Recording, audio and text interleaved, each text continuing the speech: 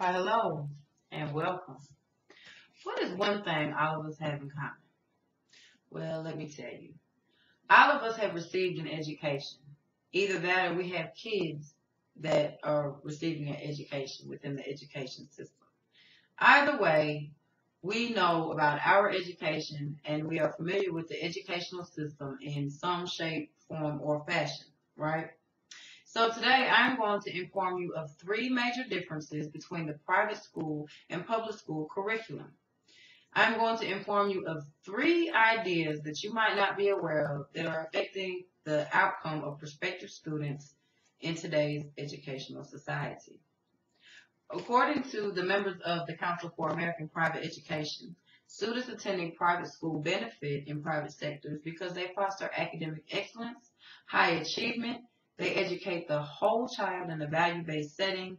Ultimately, their goal is to prepare our youth of today for tomorrow.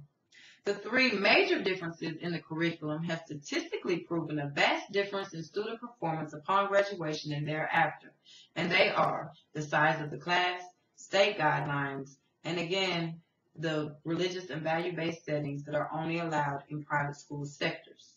All of these factors influence the curriculum and outcome of prospective students. There are fewer students in private school versus public, and the numbers are quite astounding. Because there are fewer students enrolled in private schools, it does result in smaller student-teacher ratios. The entrance to a private sector is a very selective process, but once the parent decides to take this route, small class sizes are almost guaranteed. This factor provides a much richer learning experience as there might not be any more than around 16 students, I would say, in each private school class. Research shows students in small class sizes benefit from the individual attention, whereas some may slip through the cracks in public school settings because they've been submerged in these large class sizes for so long. And small class sizes are only one difference between these two institutions.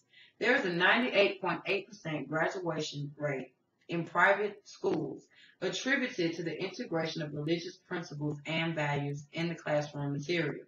Religious values, morals, ethics, and philosophies are a major influence in private sectors. The students perform better, they excel in AP classes, and every graduate from private school is statistically proven to obtain at least a bachelor's degree.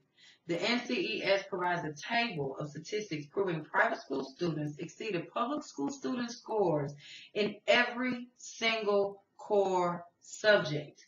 Now, you might say, I thought religion wasn't allowed in schools, so why is it even a factor in this equation?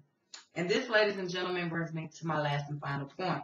The third difference, making way for the aforementioned differences, is the fact that public schools have to follow state and federal guidelines when it comes to curriculum.